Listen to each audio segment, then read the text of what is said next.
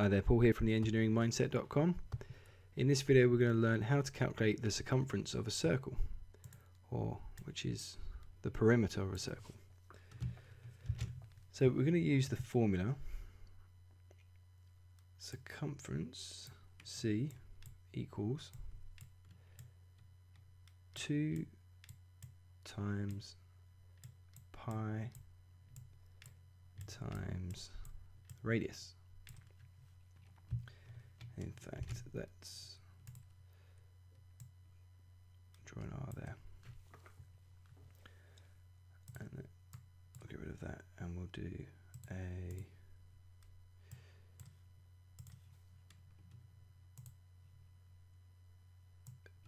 C. There you go. C here. So circumference equals 2 times pi times the radius. Now pi is equal to 3.14. Let's write that down here at the bottom. Pi is equal to 3.14.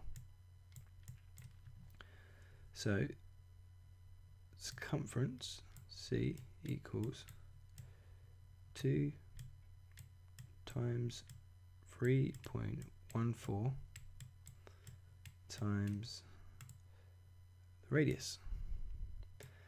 And let's say the radius in this example is 1 meter. Obviously, if you know the diameter, that distance there, then you just divide it by 2. So let's say the diameter is 2 meters, and we divide it by 2 to get radius. Diameter equals 2 times radius, or radius equals diameter divided by 2. Okay, so back to this one. The circumference then equals 2 times 3.14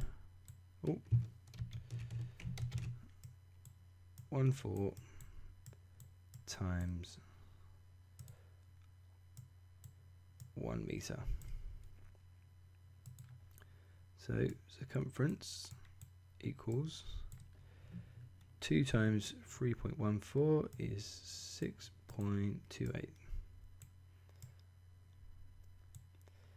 times 1 meter, and 6.28 times 1 is obviously 6.28 meters. So the circumference, that distance around the circle, the perimeter of the circle, in this example is 6.28 meters.